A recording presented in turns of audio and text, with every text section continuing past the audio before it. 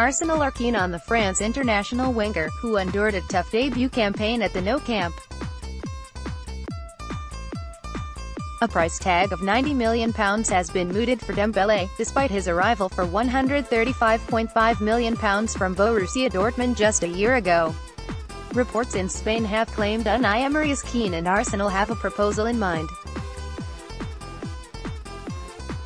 The idea is to make a move worth £9 million on a season-long loan with the obligation for an £80 million permanent transfer next summer.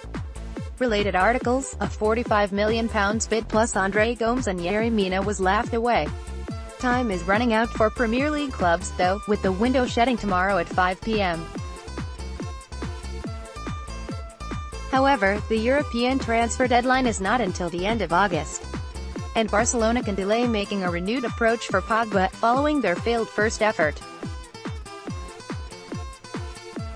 Star Sport understands a £45 million bid plus Gomes and Yerry Mina was laughed away by United chiefs. Getty Arsenal transfer news: Unai Emery wants Barcelona, and France winger Ousmane Dembele and the Catalan giants cannot afford to raise their offer at present.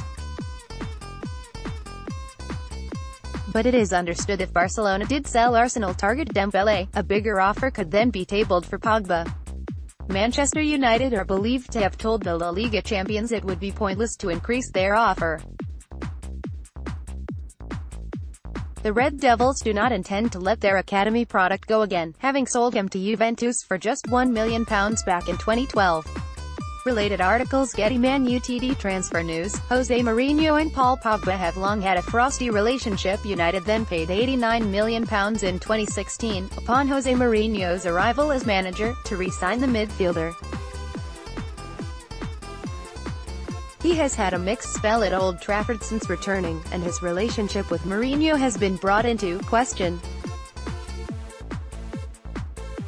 An impressive showing at the World Cup under Didier Deschamps raised more debate over his United form too.